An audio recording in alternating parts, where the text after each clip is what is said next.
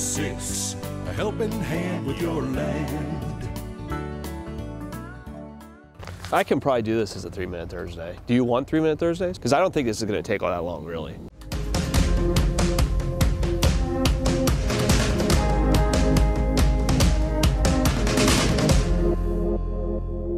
So if you look at the top of a Kubota engine, you're going to see a letter followed by a bunch of different numbers, and that's the model number of your engine.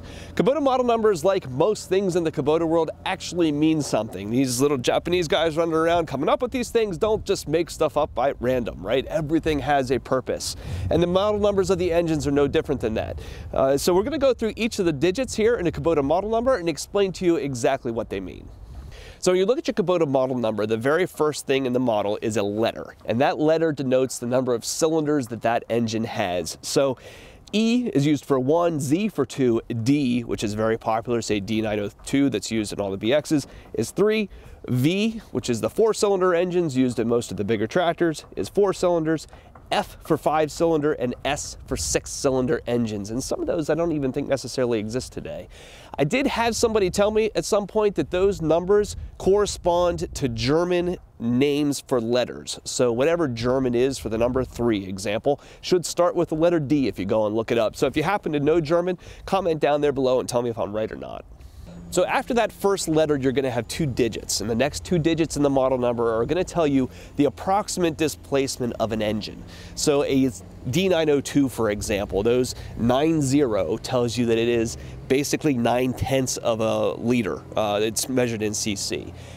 Say a V6000 series engine is going to be right about 6 liters. The 6900 series is 6.9 liters. So those 2 digits are the approximate displacement. Now remember, they're pulling the first 2 numbers off of the full displacement in cc's. So a D902, for example, is around about 900 cc's. A 6900 series engine at 6,900, they're only taking those first 2 digits. So it doesn't give you the whole displacement of the engine, but you can kind of read between the lines of whether you have a 3-digit displacement or a 4-digit displacement and kind of figure out from there exactly how big your engine is.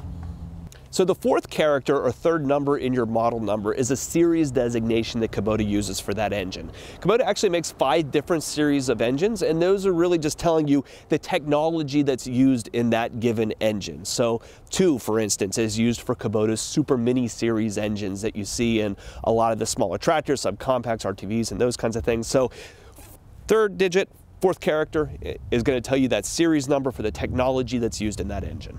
So after that point, after your first 4 characters of the engine number, you start to get a lot of variation from one model to the next, and the following digits are really telling you exactly how that engine is equipped and what kind of technology that's used to power it. So many of them are going to say DI for a direct inject engine, CR if you have an engine with common rail diesel on it, a T is going to tell you if it's turbocharged, and those kinds of things. Now, any numbers that are on the tail end of the model number are going to tell you if there's a variant of it for some reason. So if Kubota's come out with a particular engine and they make some changes to it partway through the production cycle, you'll get 1, 2, 3, 4, a digit on the very end.